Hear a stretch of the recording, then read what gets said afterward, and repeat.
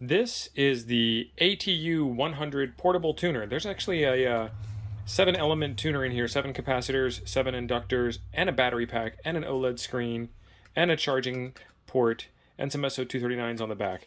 This thing was meant to go portable.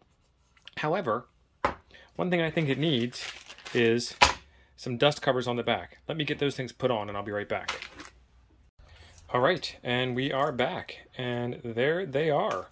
So they're designed so that you can screw into your chassis connector there so you don't lose the cap.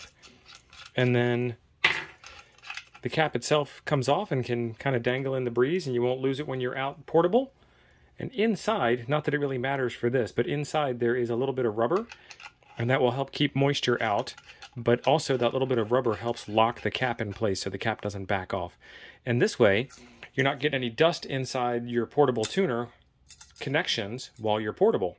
There is a link for these guys. They're down from Amazon in the description below. They're fairly cheap, and if you are interested more in this tuner, I have a video right here about all of the guts inside of this thing and getting it working and seeing how well it works out.